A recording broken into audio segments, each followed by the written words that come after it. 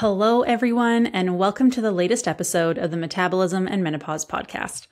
My name is Stephanie, and I am your host and CEO of Vitality OET. We are a women's nutrition, health, and fitness company that focuses predominantly on women's hormones, particularly as they start going through perimenopause and onwards. We know that you start going through a lot of changes in this time of your life, whether that be hot flashes, night sweats, irritability, brain fog, or, of course, that weight gain around the middle that seems to have come out of absolutely nowhere. So you go back to your tried and true methods of cutting calories, cutting carbs, doing a bunch of cardio, yet nothing seems to work. You are more exhausted, you are not sleeping well, and the scale might actually start moving in the other direction. But we know now that your body is inherently different now that you've experienced these hormonal changes.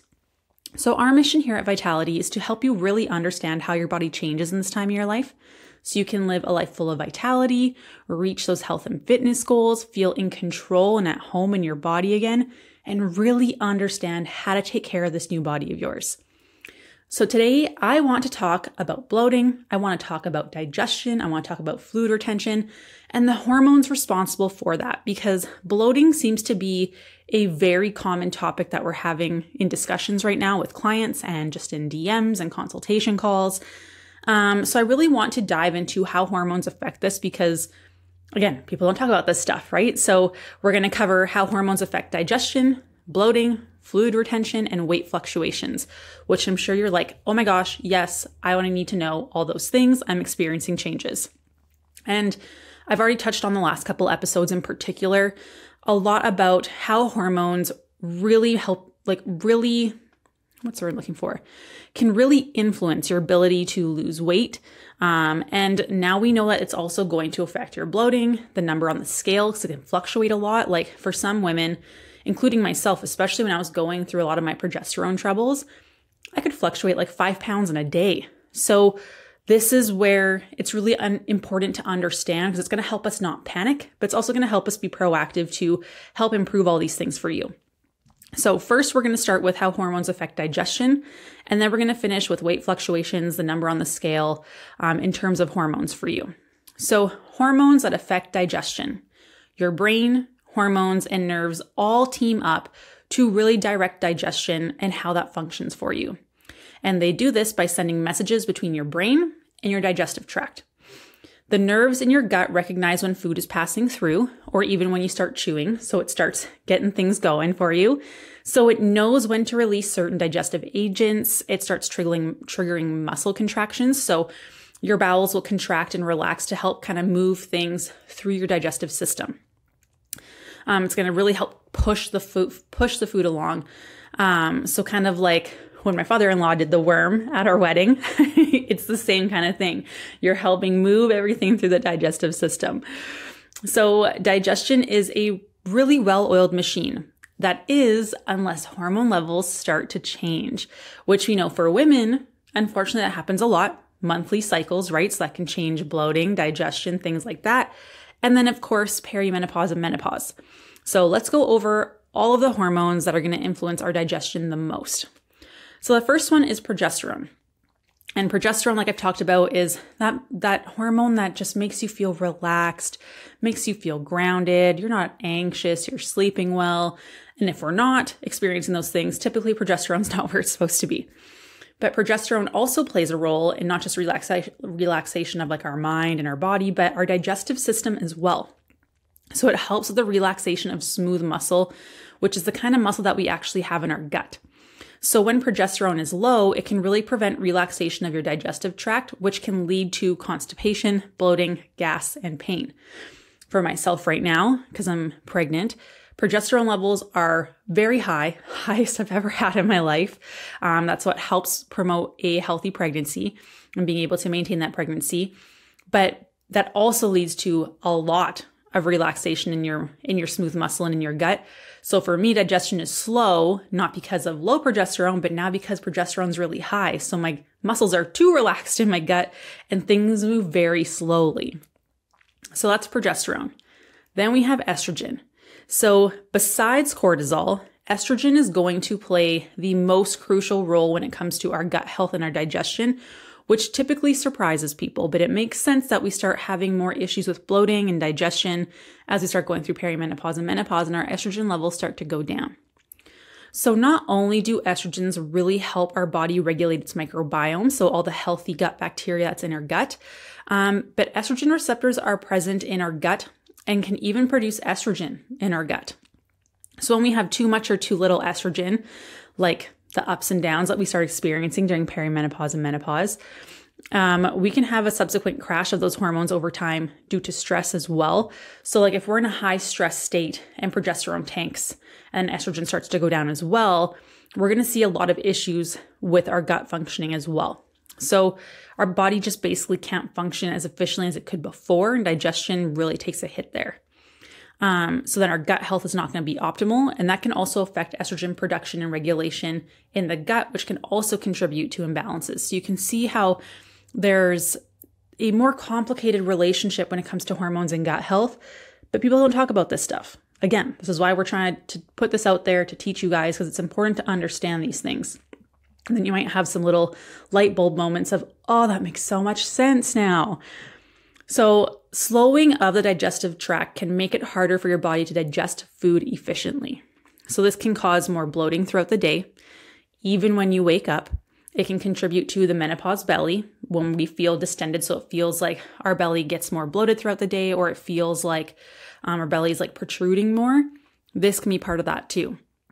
The drop in estrogen can then also affect our microbiome, and it's going to shift a little bit. And what that means is the bacteria in our gut becomes imbalanced for some time, which can lead to more digestive discomfort and lead to other issues down the road as well. Then we have testosterone. So testosterone doesn't have a direct effect on digestion the way progesterone and estrogen does. However, in adequate levels, it does help blunt the effects of our stress hormones on our gut. So this means that good testosterone levels will help us blunt that stress response and minimize the nerve impact stress can have on our digestive system. I'm going to get into that in a little bit right away here. But low testosterone levels have also been correlated with more constipation, meaning testosterone can play a role in your digestive tract motility.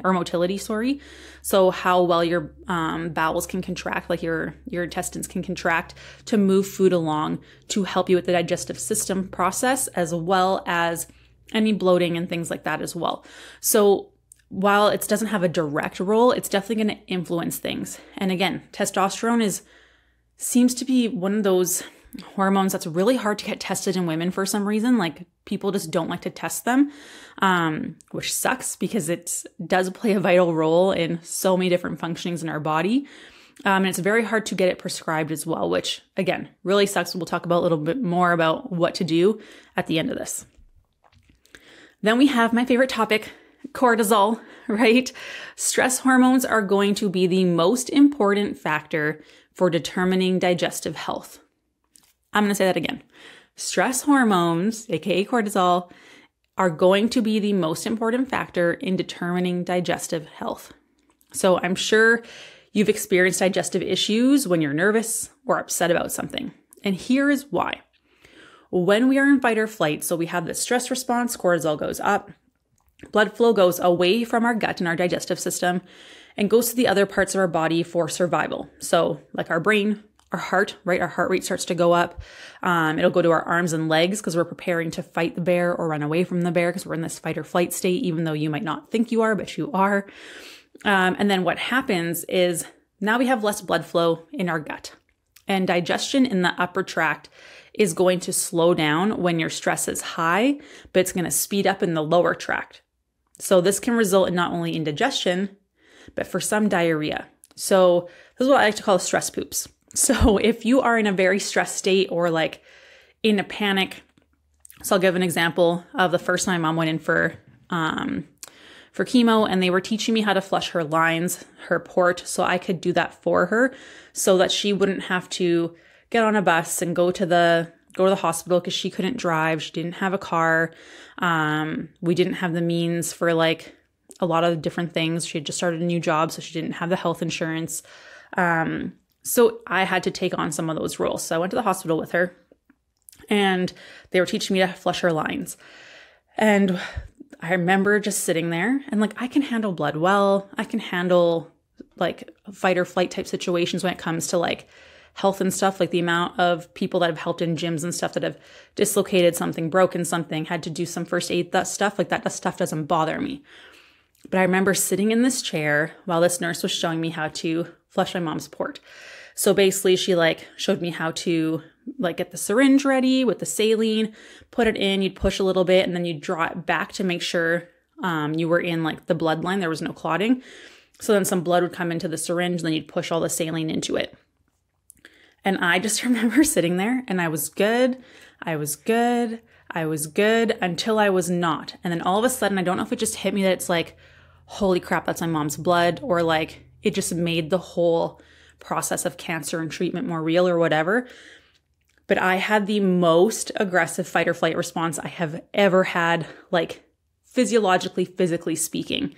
Emotionally, I felt fine. My body was not okay. So what happened was instantly I was like drenched in sweat. And like my mom looked at me and she's like, "Are you okay?" I'm like, "I'm fine." She's like, "You've lost all your color." And I immediately was like a little bit lightheaded. I'm like, "I need to go to the bathroom." And I kid you not, I like thought I was going to poop my pants. It was like the most wildest thing for me ever. I came back, they gave me the juice box, they gave me the granola bar, they got me to sit down, which is like, I was embarrassed because like this is stuff I used to help people with at the gym when they would have like injuries or go into shock or things like that. And so like for me, it was like, that was my first big, like, I can't control what my body is responding to, even though in my mind I'm fine. I'm like, this is medical, this is fine, this is like my jam, this is what I do. But for me, like my internal system went into fight or flight despite me not knowing it. And that's like a very extreme case, but this is what can happen. And you think you're handling it well, and you think you're doing good, and you've had worse before. And like, I mean, we had trauma growing up with like my dad being abusive physically, emotionally, like bullying, all these things that I had gone through that I would consider trauma. And like that situation, I would not consider stressful to myself, but my body was like, fight or flight, here we go, this is happening. So this is why I always tell people like, yes, it's an extreme example, but you might think you're handling things well and your body's doing something completely different for you. But again, this can be, so this whole digestive issue where like you go into fight or flight and upper tract slows down. So you might start experiencing lots of bloating, discomfort, indigestion, or you might have like, I need to go eliminate now. It's happening. I'm pooping. So you can see for someone who is always in a high stress response, this can be a huge issue. You can be either having the runs or you can be constipated, super bloated, and the bloating will get worse throughout the day. And obviously it's going to be harder to want to eat or do things because you're more bloated, right? You're not comfortable. So this is where we need to adjust how you're eating and what you're eating to help get those calories in to help negate this fight or flight response, which will then actually help with the bloating. But we need to figure out how to do that first, and everyone will be a little bit different. So if your body is constantly in a stressful state and your cortisol levels stay high, chronic problems with the digestive system will happen. Over time, this can develop into some serious issues like IBS, IBD, GERD, Crohn's, even hiatal hernias. There are lots of things that can happen when we're in this high stress state that are going to negatively impact our gut health, which will take longer to address. This is why being so proactive is important. This is why I always encourage people to share this with people who might not be going through perimenopause and menopause just yet, because if you can be proactive with this stuff, it'll make that transition so much easier for you. Then we also have to talk about how stress negatively affects gut motility. So how well your intestines can contract and relax to help push things through your digestive system. So in some cases, constipation can occur, meaning the system is just not able to get rid of waste. It just stays there. Or in other cases, we can have diarrhea that lasts longer than the initial stress response. And again, this is all very variable depending on how much stress you have, as well as like, are you doing a ton of exercise? Are you eating enough food? Are you having enough carbohydrates? So there's a lot of like, it depends in this, but the whole point I'm trying to get across here is stress can drastically affect your ability to digest foods and cause bloating. And when your digestive system does not work properly, it can result in nutrient malabsorption, which can lead to nutrient deficiencies. So this is where we see people who whatever, let's just say they're low in, I don't know, vitamin D, for example. Let's just give that example. And they're supplementing. No changes. It can be because of what's going on in your gut, and your body just isn't able to absorb it as well because of the chaos we have going on there. And when we have all these gut health issues and nutrient deficiencies, it can cause metabolism to slow down, aka your body starts burning less calories at rest, making it much harder to lose weight. And again, these are things that we see incredibly common during perimenopause and menopause, because when we see estrogen go down, when we see progesterone go down, it's a lot easier for that stress response to come up, because estrogen really helps keep that buffer. It brings cortisol down. So then when we don't have that hormone buffer, it takes a lot less to have that same stress response. So now you're like, I haven't changed anything. And all of a sudden I'm having more bloating. I'm more constipated. I have the runs more and I didn't change anything. Yes, but your hormones changed. So your threshold was lower. And now your regular amount of stress that you could handle is above that threshold, causing all of these issues. It's also important to note that this chronically high cortisol response, or being stressed all the time, is also going to lead to inflammation in your intestinal cells. These are called epithelial cells, if you want to know the fancy word for them. But normally, these intestinal epithelial linings are going to function like a barrier. So they really stop the passage of toxins, antigens, harmful bacteria, all those kinds of things from entering the body through the gut. And this also blocks pathogens from entering into our bloodstream. When we are in a state of chronic stress, the production of some of these stress hormones by our brain are directly going to affect our intestinal lining, because it's going to do what we call increase its permeability. So make it a lot easier for particles that aren't supposed to pass through that barrier in our gut to actually pass through, which has led to what we like to call leaky gut, or epithelial permeability, which is like the sciencey term for it now. 20 years ago, when people were talking about leaky gut, everyone was like, oh, you're crazy. That's so ridiculous. Like, you're talking in you hear stories, like Sal talked about this when he was on my podcast from Mind Pump, how he worked in a clinic and there was a therapist who was also a nutritionist, and she was talking about this leaky gut, and he worked right close to a hospital. So he trained a lot of doctors, and a lot of the doctors were like, oh, that's not a thing. That's not real. Boom. 25 years later, now it's called epithelial permeability. So it takes a long time for these things to make it into research, because there has to be enough people chattering about it, making noise about it for researchers to go, oh, this is actually something we should research. Or maybe it's, someone who is 15, 16, their parents start really working in nutrition or something like that. And then they get inspired to do it. So then they go to university and they do the studies. But then those studies, once they're published, you need X amount of studies before they can do a big meta-analysis, which is a study of all the studies, before that stuff gets taught in schools, let alone gets put into medical practice. So the things that we're seeing now and talking about now, they won't be put into regular, realistic Western medicine for another 25 years. And I don't want people to wait that long, because that's not great. Right? If you're 55, 60, you really want to wait till you're 75, 80, 85 for the doctor to finally catch up to what we're talking about? No. So with this leaky gut that we're talking about here, you have this constant inflammation is happening. It sends that stress hormone. It actually makes the lining more permeable, so more things can pass through it. But then you're going to see more and more inflammation from that. And it's just going to make that worse and worse and worse. As the more inflammation you have, the more stress you have in your body. That stress response is going to signal your brain to send that stress hormone to change the lining of your gut. That's going to lead to more inflammation. You can see how there's just a cycle that keeps going and going and going. And if this cycle is not broken, if we don't address it, then that can actually lead to autoimmune condition development, which again, nobody wants, because it makes things even more challenging. So you want to catch things before you get to that point. Stress also has a direct effect on the gut microbiome, like I mentioned. So that's all the bacteria, the balance of the good and the bad bacteria in our gut. And it causes that imbalance. So as much of the good bacteria is wiped out by the nervous system, that stress response and that sympathetic nervous system, your fight or flight. And it's important to note that the gut microbiome plays a huge role in our immune system. So the gut mucosal immune system, so the immune system in our gut, acts as a protective barrier to our intestinal tract to keep it nice and healthy. If there are pathogens and other bacteria that are not so good present in the gut microbiome, or we don't have enough good bacteria to counteract that, it can lead to immune system issues, more inflammation, and or the development or exacerbation of chronic conditions. So this is things like, it can actually make like diabetes worse, blood sugar control worse.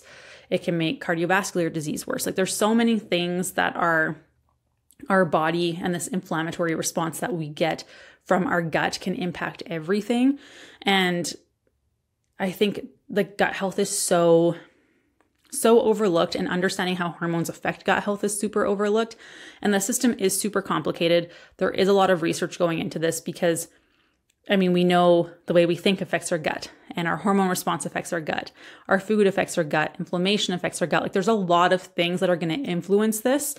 It's not just pre and probiotics. Like there's so much more. Supplements aren't always going to fix everything. Like it's just complicated. So I'm trying to do my best to explain the hormone aspect of things to you, because I think everyone talks about fiber and prebiotics and probiotics, but the hormone and stress piece is something that's really big and missing. And you can take all the supplements you want, but if you're not addressing these things, the underlying issue is still happening and you're not going to get anywhere. Okay, so next I want to talk about our happy gut hormones. So we talked about the things that are super negative for our gut. Let's talk about the good stuff.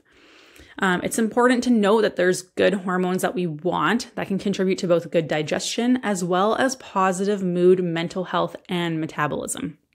So serotonin is considered one of your happy hormones. It's responsible in most people for giving people feelings of ease, happiness, joy, and this is a neurotransmitter, and it is produced 94% in the gut. 94%. So 94% of your happy is in your gut. That's what we're saying here. Unfortunately, high levels of stress and cortisol can blunt serotonin production. So you're going to have less of that 94% being produced in there. Inversely, low levels of serotonin from poor gut health or other disorders can cause cortisol to go up higher. So cortisol can bring down your happy hormone, but if you don't have enough happy hormone, then you're going to have more cortisol. So this is clearly an issue. And if you think serotonin might be a contributing factor, eating foods high in the amino acids tryptophan relative to other amino acids can really help. So some examples of this are turkey, canned tuna, apples, bananas, oats, or you can eat direct food sources of serotonin. And this is kiwi, pineapple, tomato, and potato. If you want to be happy, you need more serotonin in your life because your gut health is all over the place and you're getting 94% is being produced in your gut. Eat more potatoes. End of story. If that's the only thing that you get from this episode today, I'll be super happy. Eat your carbs, eat your potatoes. I think it's really interesting to note that direct food sources of serotonin are all carbs. Kiwi, pineapple, tomato, potato. Amazing. So if you want to be happy, have potatoes. I could end the podcast right here, but I got more to cover. So the next one that's hormones that affect digestion. So how the gut actually functions. Next, I want to talk about hormones that affect weight fluctuations. Okay, so first we have cortisol. So cortisol, we know, of course it's going to make its way in here. We always talk about it, but high cortisol levels in the liver not only slow down your oh my goodness, let's just start that over. I am so sorry, you guys. Deep breath, Steph. High cortisol levels in the liver not only slow down liver's ability to detox their hormones and substances, but it encourages a process in our body called gluconeogenesis. This is the process in our body that converts other simple compounds and amino acids into sugar for energy. So having a body that is constantly converting amino amino acids, which are proteins, into sugar is going to cause, oh my goodness, Steph. Okay, let's start this over. Having a body that's constantly converting amino acids, so AKA protein, into sugars because of stress not only creates a higher blood sugar response, but the rapid breakdown of muscle. So let me say that again, because people are so concerned with carbohydrates and they think carbs are what's always increasing your blood sugar. But stress, you guys. Stress is increasing your blood sugar. I talked about this in a past podcast, maybe 3 or 4 episodes ago.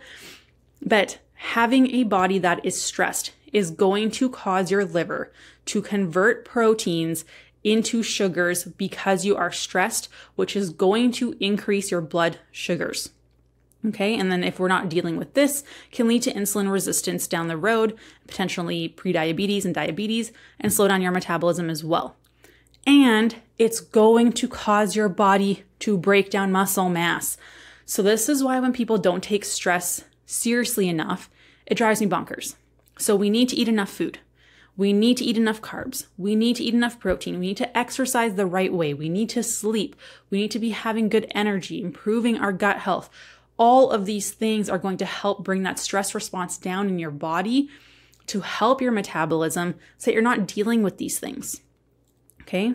We know that a loss of muscle and a higher propensity for high glucose, so if we're having more our blood sugars be higher and we're losing muscle mass because of this stress process that I just talked about, we know it's going to make your body more likely to store sugars as fat, because if you're losing muscle mass, you have less muscle cells for your sugar to go into. So your body is therefore going to store it as fat.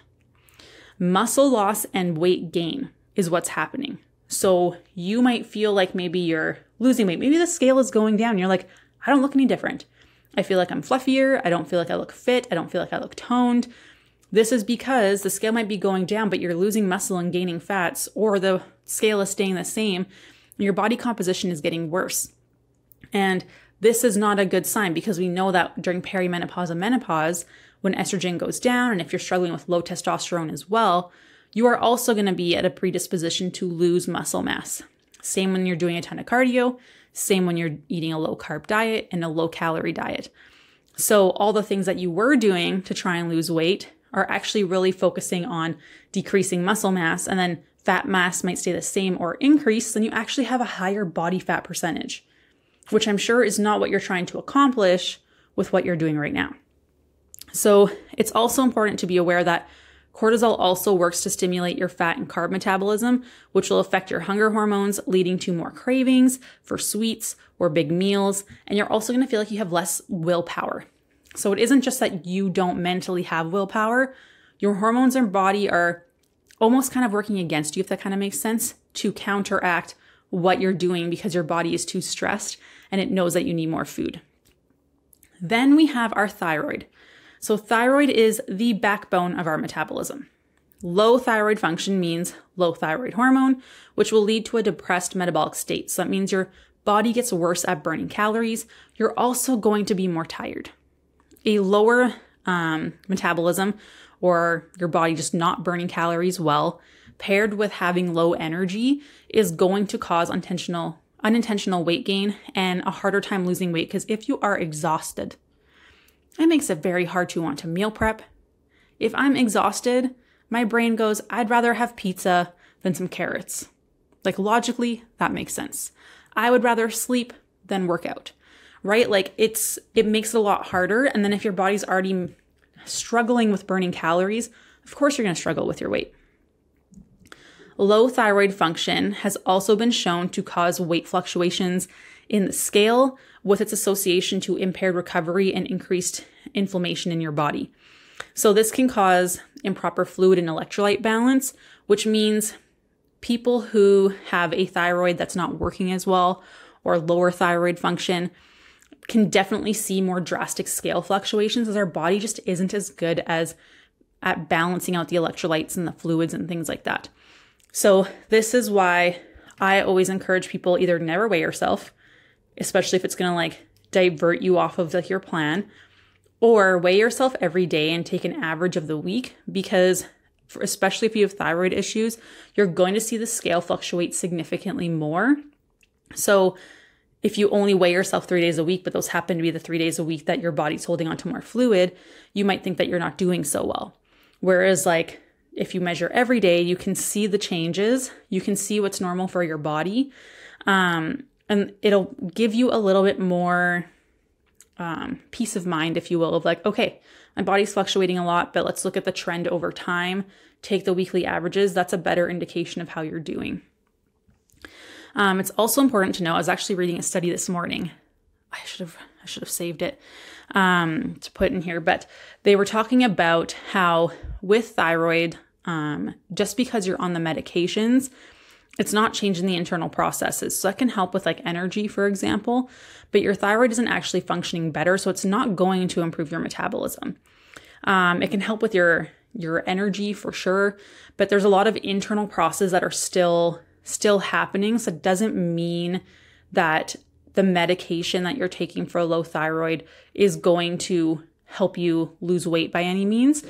It can be great for symptoms, which I think is very important. And I wouldn't say, this is not me saying don't take your medication. I would never say that. But you need to be aware that depending what your goal is, if it is to improve your metabolism, if it is to improve your body composition, to lose some fat, the medication itself isn't going to be the answer, because there's a lot of internal processes that aren't actually addressed by that medication. So just something to be aware of.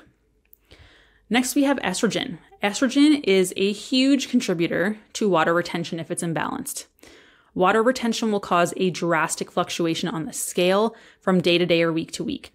If estrogen stays chronically imbalanced, it can also contribute to potential insulin resistance, because we know estrogen does a very good job of helping regulate our blood sugars. And it can also lead to fat storage in certain areas of the body, which can lead to fat gain over time. So this is why a lot of people, when they're around their period and stuff like that, and they start seeing changes in their estrogen and progesterone levels, start seeing a lot of bloating. So yes, we're going to see a rise and dip in the hormones as we go through our cycle, but it's really trying to manage things as best as we can to improve that, because it shouldn't be super drastic, and learning how to eat to help support our bodies during those times.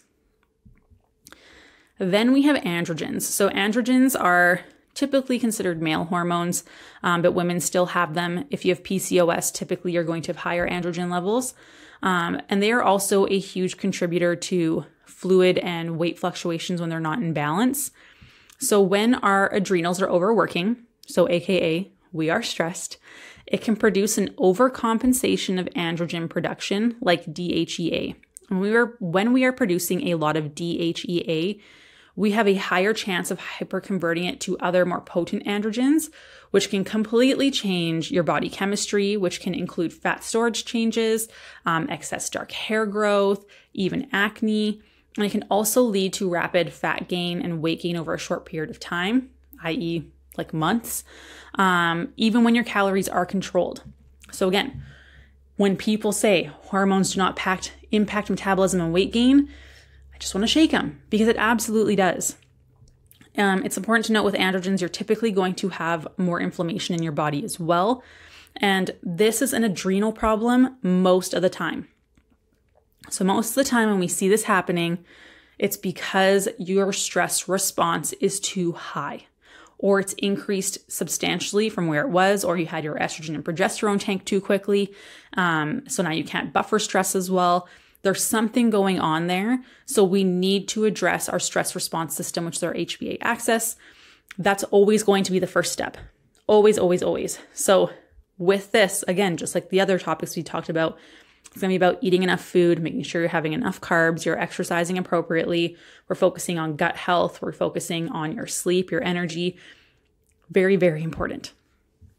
Okay, so that can also lead to weight fluctuations or scale fluctuations. And then we have insulin. Insulin leads to elevated weight gain, fat accumulation in the abdomen, the stomach area, that menopause belly area that we all are just trying to get rid of. Because insulin is a hormone that regulates how our body uses sugar as energy, the body is very sensitive to insulin levels. So when blood sugars are too high for too long, because again, if you're in that stress response, your body is going to tell your liver to pump more sugar into your bloodstream.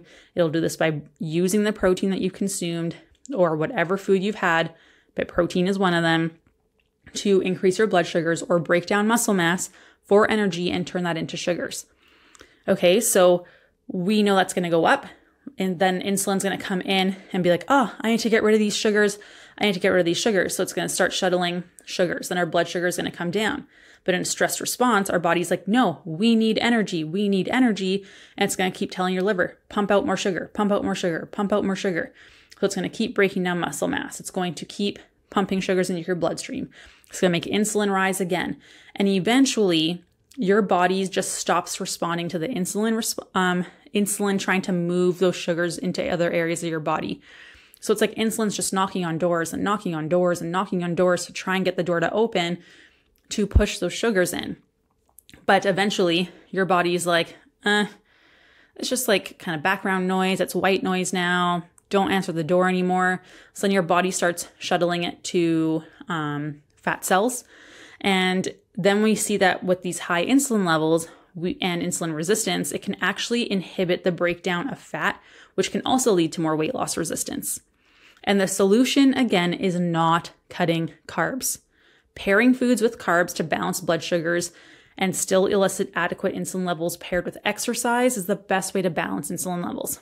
Okay, because we know if we're not having carbs, that stress response is going to be higher, and our body is going to take whatever food you have eaten, even if it's just protein, to convert that into sugar and raise your blood sugars. So understanding this aspect of things, it's very important, because once you understand this, you won't be afraid of food anymore. We know that potatoes are great for us and they're a carb and they create serotonin, which makes us happy. It's going to help lower our stress response. White potatoes and sweet potatoes, one is not more superior than the other. I've actually seen a lot of women who have like continuous glucose monitors who, when they have sweet potato, have a higher blood sugar response than white potato. So I don't know where this thing is of one is better for you than the other. They're not. You can have both. It's fine. But understanding that this will also lead to weight fluctuations if you are not having the carbs, if you are becoming more insulin resistant and breaking down muscle. These things are going to really contribute to changes in your body composition. And with perimenopause and menopause, we know, like studies show, that your body can't break down fats as well. We have a much harder time accessing energy stores. Fat loss is going to be slower. So you don't want to do anything that is going to, push you in the wrong direction and dig that hole deeper and deeper and deeper that you need to come out of. Because unfortunately, what we've been taught from the health and fitness space of eat less, move more, do a bunch of cardio, cut your carbs, cut your calories, stay there forever, it's negatively affected your metabolism. And then your body's already not functioning well. It's already not being able to break down fat mass well. It's not able to utilize that. And then we go into perimenopause and menopause and it gets worse.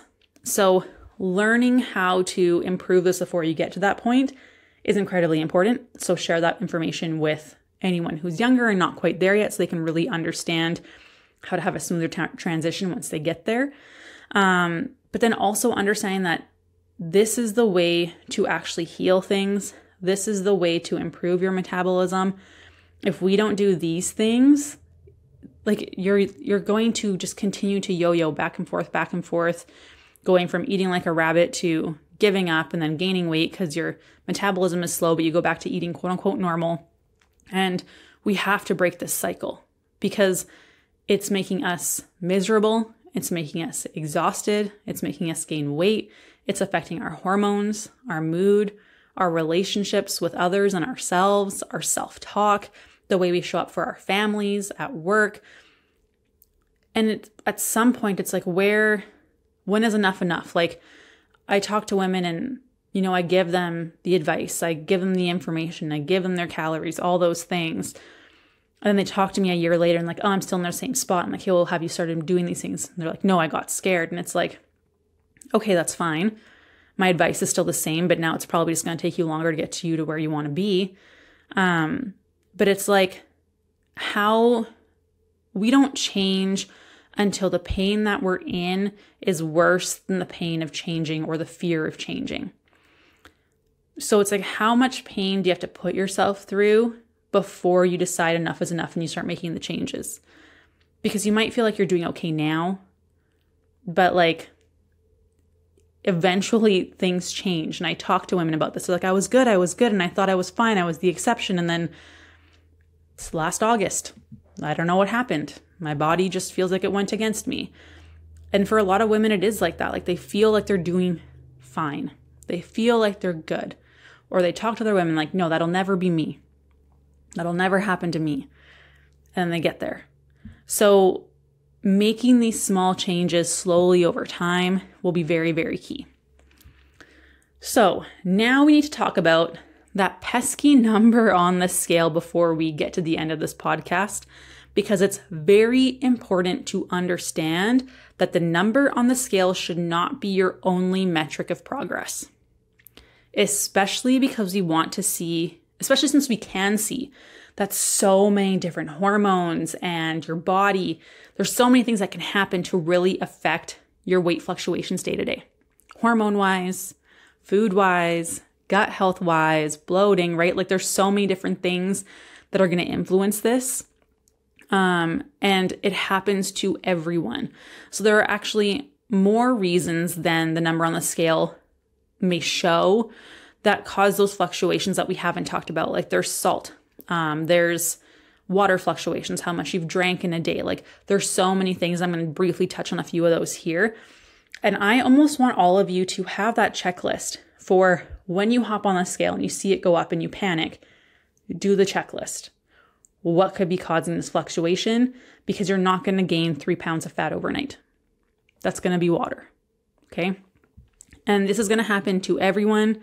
And even though you've seen it before and I've seen it before, it still happens. And it can be super frustrating to see that number jumping around. Like I always tell stories where I'm like, you know, I felt so good. I felt so lean. And I'm like, dang, I look so good today. And then I hop on the scale and I'm upset because it doesn't reflect the way that I feel or the way that I think I look.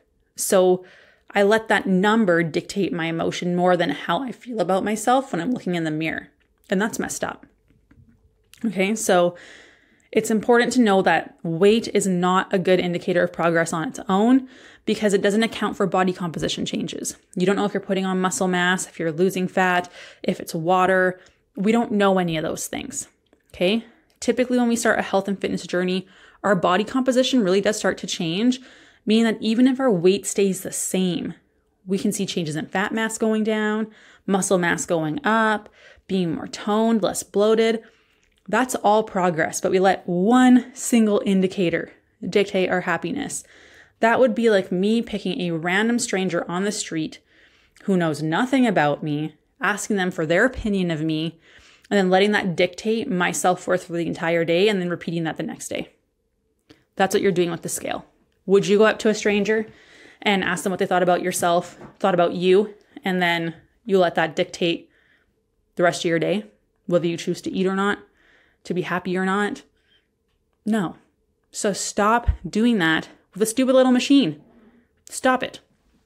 So here are some things that can really fluctuate our weight. And I'm just going to blow through them really quickly here because I don't want you guys to get bored listening to my voice. So the first one is sodium. If you have more sodium one day or less sodium the next, sodium directly goes hand in hand with fluid retention. So how much water your body is holding, because water wants to go where salt is. So more salt means more water. If you have lots of less salt one day, you might have a lot less water in your body. So again, that's just water. That's not fat. So if you feel like you've had a lot of salt one day or you went to the movies and had some salted popcorn or whatever it is, just drink more water the next couple of days and it'll flush out. It'll go back to where it normally is after a few days. Not a big deal. The next one is water fluctuations. More water is going to be so good for your health. It's really great for you. However, if you're dehydrated, your body is going to obviously be lighter. Drinking a little bit water, your body might hold on to it more. If you're drinking a lot more water suddenly, scale's obviously going to go up for more water in your body. So again, it takes time for your body to get used to what you're doing. So don't panic. And this is not me telling you to not drink water so the scale goes down, because that's just water. Your body's not going to function properly, and then you're going to end up gaining weight anyways. Carbs. Carbs. It takes 1 gram of carb needs 3 to 4 grams of water to digest. So let's say you slowly start increasing your carb intake, your body's going to hold on to more water in the digestive process to break those carbs down compared to fats or proteins. This is why when you do a low carb diet, you see the scale drop down so fast, because you've lost so much water weight because of the digestive process. That's it. It's not fat. Carbs are not responsible for weight gain. That's not what's happening here. The next one is that you haven't pooped. Pretty self-explanatory. If you're backed up, scale is probably going to be higher. If you worked out harder than usual. So when you work out harder, your body's going to hold on to a little bit more water, a little bit more inflammation to help your body repair and build more muscle, which is what you want. So if you work out really hard one day, the next day the scale might go up a little bit. And that's normal. If you ate later or more than usual, more food in your digestive system when you weigh yourself in the morning. Again, not fat. If you're stressed, we all know that stress causes a ton of physical issues. Water retention and inflammation are just one of them. So if you're in a stressful time, you will see the scale go up in water retention, and it can stay elevated for 2 weeks post. So it's really important to be aware that just because you feel better when you're not sick anymore, for example, your body's still going to hold on to water and inflammation for up to 2 weeks later, because it takes time for your body to adjust. Alcohol dehydrates you in the moment, but causes water retention for 2 to 3 days post. So 2 to 3 days post after having 1 or 2 drinks of alcohol will cause the scale to go up. So if you're having alcohol regularly throughout the week, you are going to see the scale just stays up because your body just holds on to water. Keep in mind, alcohol also slows down your metabolism, makes your body worse at burning calories. So that is something else to consider. If you are sick or recovering, like I said, you can have more water retention for a few days or for like a week or so post, because your body is working on fighting things. Your cortisol levels go up, which is again going to hold on to water, fluid, inflammation. Certain medications, like some antidepressants, steroids, some allergy medications, even birth control, they can cause water retention as well and cause the scale to fluctuate. Keep in mind about that if you're changing any dosages and things like that as well, or if you forget to take them one day, for example. And those are just a few. Like, there are so many reasons aside from hormones and what I listed in terms of what can cause weight fluctuations, changes in digestion, things like that. So in conclusion, the number on the scale cannot be the only thing that you are paying attention to during fat loss, okay? We need to pay attention to everything. It's important to note that your hormones will directly affect your digestive abilities. It will also contribute to bloating as well as those other factors that I listed. So in order to help those hormonal balances, we have guides for pretty much every single hormone that we have talked about at this point. There's also a podcast on like every single hormone that we've talked about up until this point as well, so you can search through them. But if you just want someone to help you figure things out, if you have been tested, if you have questions, if you feel like this is you and you're struggling with the bloating and the digestion, again, sometimes you don't need all these fancy gut health things and supplements. A lot of the time, it's just we need to take stress off your system so your hormone balance can improve, so we can decrease your inflammation and improve your blood sugars, and then you'll be on your way. We have so many women that improve their digestion, improve their bloating just by eating more food. Okay. That being said, be careful with increasing foods. You got to do it slowly. So if you want to figure out what that looks like for you, just message me again. I'm always happy to do that for you. I hope this gave you some peace of mind that you're not crazy. Things are changing during perimenopause and menopause, digestion and bloating and fluid retention included. So just, again, I hope that brings you comfort. If you want help figuring out what you should be doing, particularly with gut health things, just message me. I'm always happy to help. First line of defense is always going to be stress management. I hope this was helpful. Have a great rest of your day, and I'll talk to you soon. Bye.